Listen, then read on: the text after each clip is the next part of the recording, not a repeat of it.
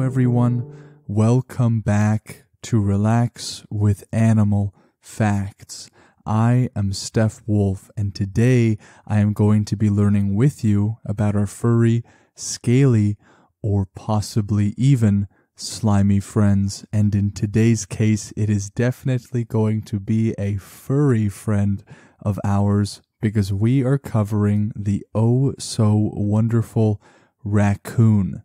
This is, of course, a very, very special listener episode dedicated to Molly Sasser-Gaynor and Luke, who as a family wrote in, Alana, Sarah, Raul, Cody, and Nicholas. Suffice to say that this was a very requested episode. It only makes me worry that I left somebody out.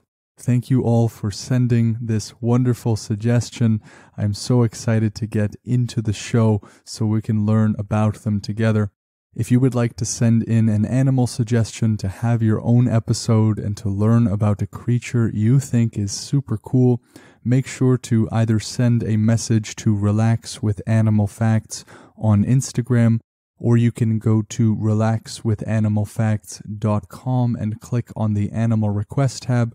And you can always send an email to relaxwithanimalfacts@gmail.com. I cherish all of your emails and animal requests, so don't be shy. Please send them my way. If you love extinct animals and dinosaurs and woolly mammoths, we are starting a Relax with Animal Facts mini-series on Patreon on extinct animals. So if you would like to learn more about that, the link is in the show notes, or you can just search up patreon.com/relaxwithanimalfacts. I'm just going to say where I got my facts from so we can get right into this episode. All of the facts that are in this episode I got from mentalfloss.com, haveaheart.com, treehugger.com, facts.net, etimonline.com, and wordsense.eu. All of those resources are going to be in the show notes or the description of this episode. So if you want to learn more about the raccoon, and I'm sure about many other creatures and cool things, I encourage you to click on those links and follow them to your heart's content. And now I would like for all of you to notice maybe where you're carrying some tension. Is it in the shoulders? Is it in the head?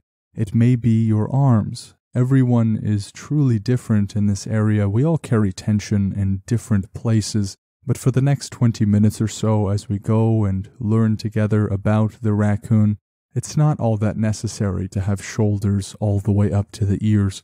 For me, it's in my hands and my arms, so I encourage you to, right alongside me, try to relax those parts of your body as you go into this immersive experience with me, Steph Wolf, into the forests where the raccoon resides.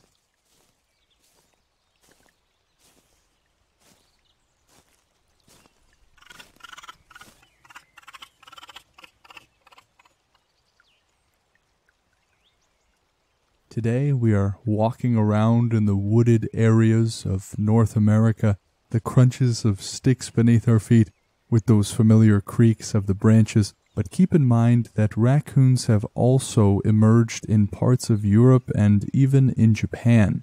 We have covered in the past the tanuki, which is nicknamed the raccoon dog, but that is an entirely separate species. So Japan has a raccoon and a raccoon dog. But traditionally, raccoons are going to prefer those very heavily wooded areas wherever there is access to trees and veggies and water. They like to make their dens, their homes, in those really hollow parts of the trees or any burrows that other animals have dug up. The raccoon will just make use of it, they'll recycle it, and go right in there and make their home.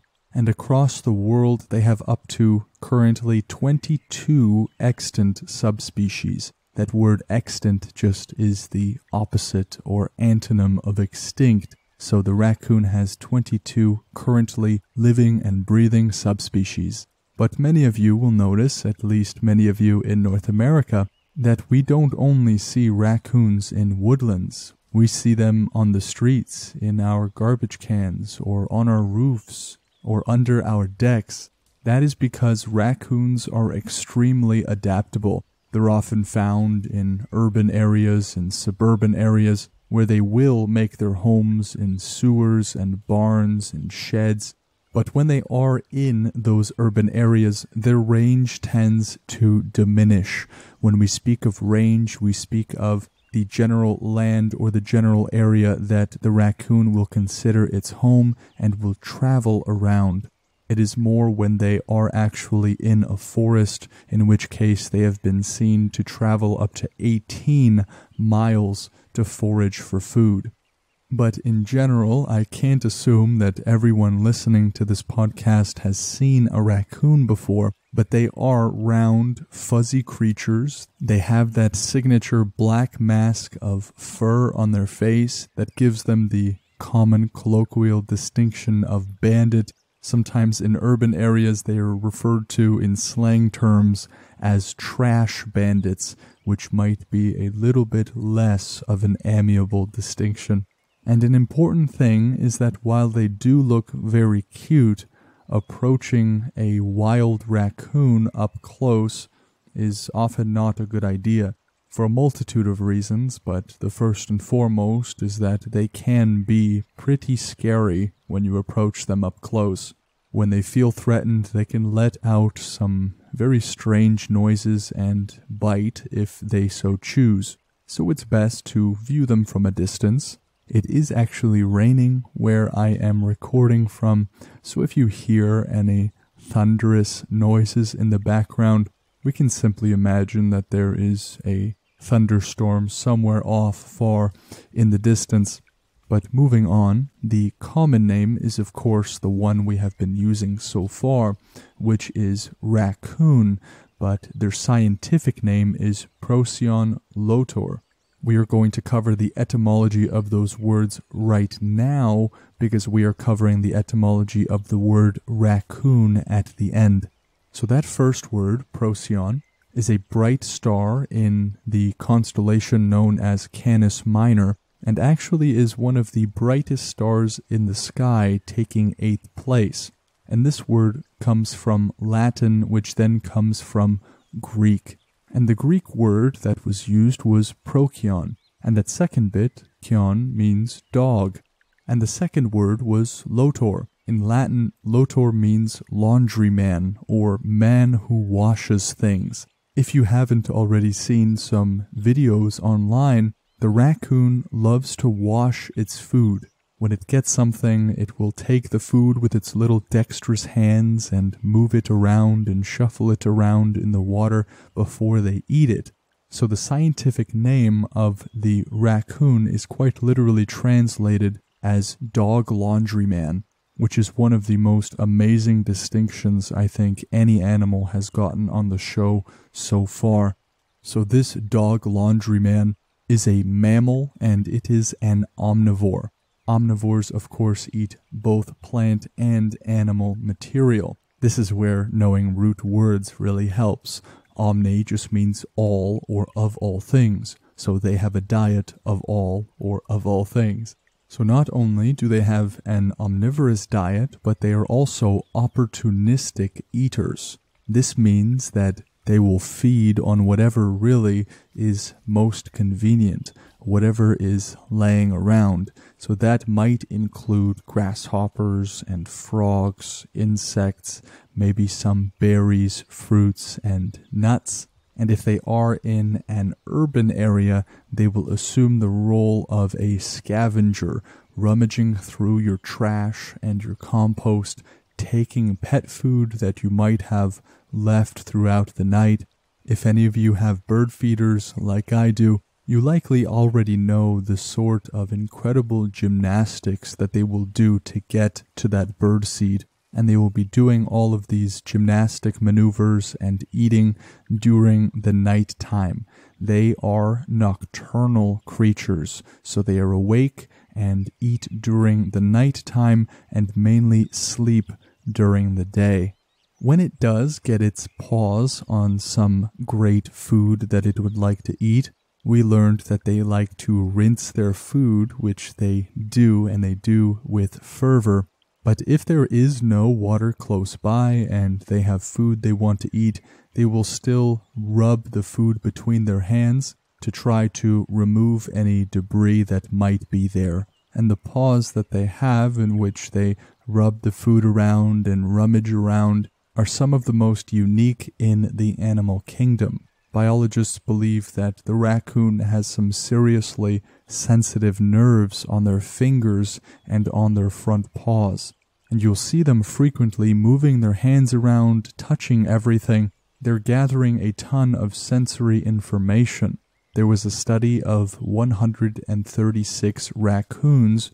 There was a study done with a sample size of 136 raccoons, where researchers in Nova Scotia found that when their hands were wet, there was a greater responsiveness of the nerves. So their dunking of their food has a kind of twofold purpose, it would seem to me. The first is, of course, to wash the food and sort of get the debris out of it. And second, the responsiveness of those nerves are going to be very acute when they have water on them. And second, when their skin is wet, the responsiveness of their nerves are going to be very acute, helping them to really know what is going on with their hands. Dogs follow their nose. Raccoons might follow their hands. Their hands will have 5 toes on their front and back paws, but their forepaws, meaning their front ones, have a dexterity that is peculiar or better than the ones at the back. And they work similarly to some slender human hands, but keep in mind they do not have opposable thumbs. So while we might have 5 fingers and the raccoon have 5 fingers, we have a kind of movement that we can do known as opposition. So taking your hand and pressing your thumb into your pinky finger, for example, is a movement that the raccoon is not capable of doing. And our opposable thumbs are going to give us some great gripping abilities, but the raccoon is also going to do just fine with their nimble finger-like toes. They can open things and manipulate food to their heart's content. They can open lids, jars, doorknobs, boxes. But speaking of being able to open containers, that shows a certain level of intelligence. And the raccoon is indeed incredibly smart. They're also pinned very closely against domestic cats, and some researchers say that their abilities may not even just be equal, but even better than those of cats. There was a study that was published in 2017 in the Animal Cognition Journal, where they took 8 raccoons and put them to the test. The raccoons were shown a cylinder that was filled with water containing a single marshmallow that was just a bit too low to grasp.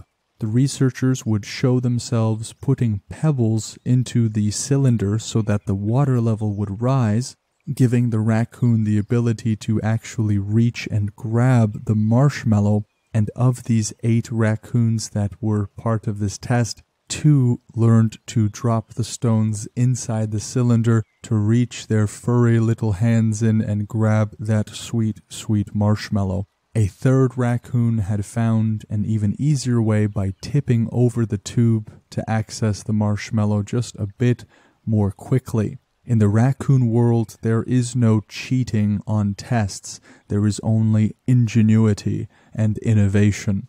And so the researchers concluded that of these 8 raccoons, the fact that 3 of them had got the marshmallow in one way or another by following the rules and sort of breaking them, that they were innovative in aspects of the task.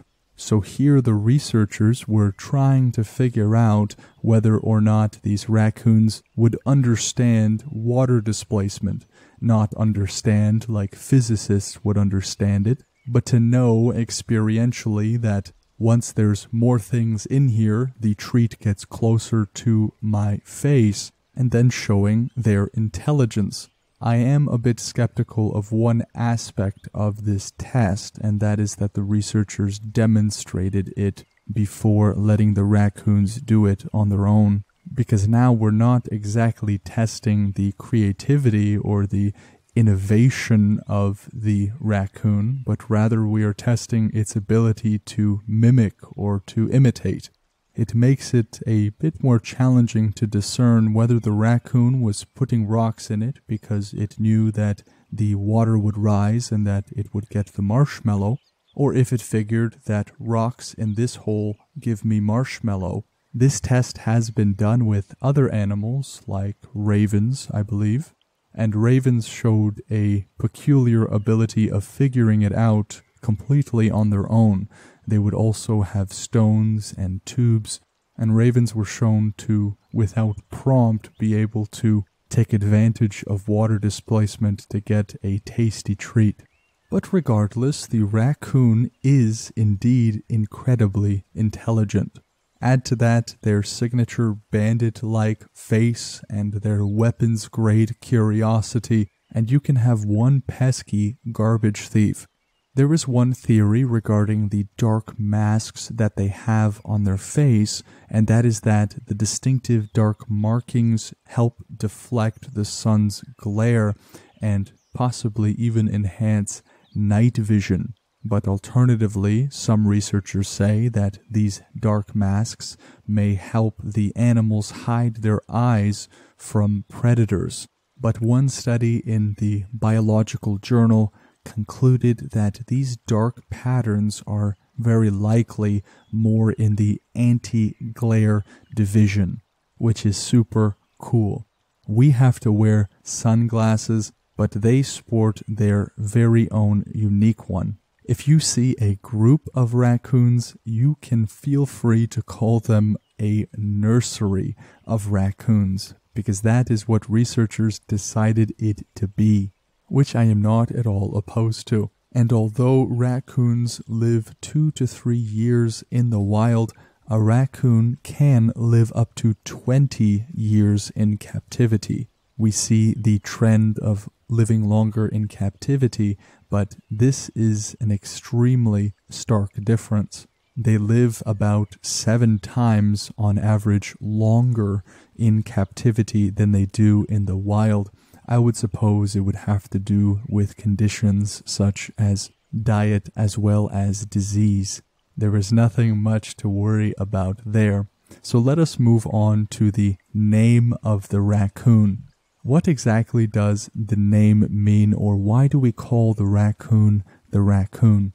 Well, the raccoon has some of the most dexterous hands in nature. And just in case you aren't sure what dexterous or dexterity means, dexterity means skill and grace in physical movement, especially in the use of the hands. It can also be said of mental ability, but when we say that the raccoon has dexterous hands, it means that they have a tremendous amount of skill and grace with which they use them. Native Americans were some of the first to note their unusual paws, and our English word raccoon comes from the Powhatan word arukun, which literally translated means animal that scratches with its hands, and we can see how this name is a very apt one. The Aztecs similarly, when naming the raccoon in their own language, named it Mapachitli, or being translated, one who takes everything in its hands. It can be seen in the Spanish word for raccoon too, which I really don't want to butcher because I do not know the phonetics of Spanish. If I was to guess, it would be mapache, maybe. Any of you Spanish listeners, feel free to send me a very angry email if I totally butchered that. So we can see how the hands of the raccoon are not only skillful in picking up things with great accuracy and precision, their hands also give them unique distinctions that led them to be called what they are. So let us move on to the review portion of the show, in which I read a review from one of you special listeners out there. They are typically from Apple Podcasts, but you can also leave a review wherever you listen. But for this episode, the review is coming all the way from the United States of America from a user named Prince Herb. And Prince writes, "Great idea and perfectly executed. You can learn or just tune out and relax. If you keep scrolling, you'll see a weird 3-star review from someone who gets really uptight about ferrets. Don't be like them." And I'm not entirely sure what 3-star review Prince is referring to. I don't remember reading anything to do with someone uptight about ferrets. But thank you, Prince, for the wonderful review. I greatly appreciate your feedback and the fact that you took time to write it in the first place. And I do find that some of you like to learn attentively, some of you like to learn very passively, and some of you just really like the background noise for sleeping. I know many of you do a mixture of all of those from what I've gathered from your emails and messages. But regardless of how you choose to listen, I do it this way so that you could do it any way that you want.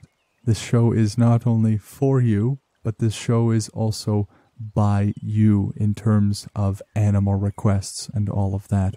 If you would like to leave a review because you love the show, it is one of the greatest ways that you can give back, whether you love it or whether you hate it. Leaving a review is something that can not only help the show grow, but can help it improve. The format change that we did of the show came from some very pointed 1-star reviews for which I am very grateful because I understand that many of you like the format change. But know that all of it is from your generosity and your company, you keeping me company as we go into woodlands and jungles and seas is really gift enough.